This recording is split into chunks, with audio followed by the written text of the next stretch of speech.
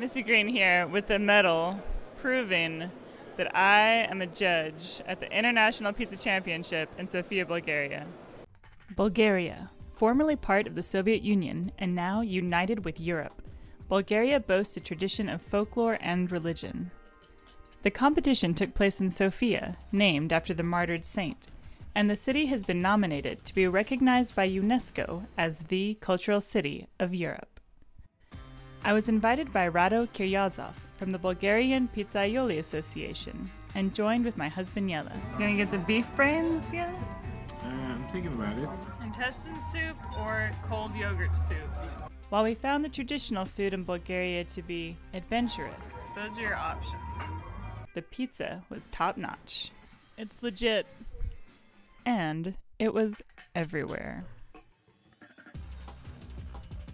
Most commonly, pizza is served to go in a plastic bag with all the ketchup and mustard you could ask for.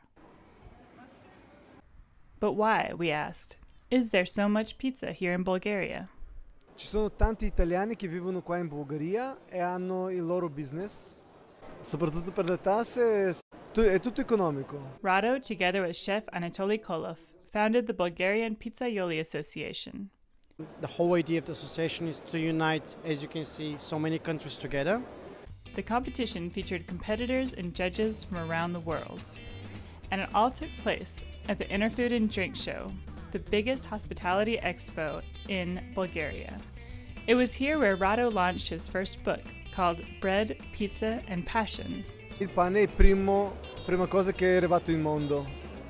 E poi è arrivato pizza, e poi è la mia passione. Competitions were in classic, Roman, Neapolitan, and creative categories. And the pizzas were so good, the winning pies just barely beat out the rest. Okay, we just got served a pizza with moss. You eat Forest moss in Poland? Is that right?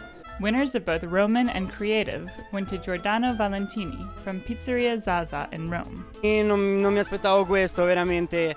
While classic and Neapolitan went to Osama Saraidi from Baked and Battered near London. I'm really happy. I would like to say thank you. The Polish team also took home a wealth of prizes and said they would be back to claim victory. Until next time, this is Missy Green signing off.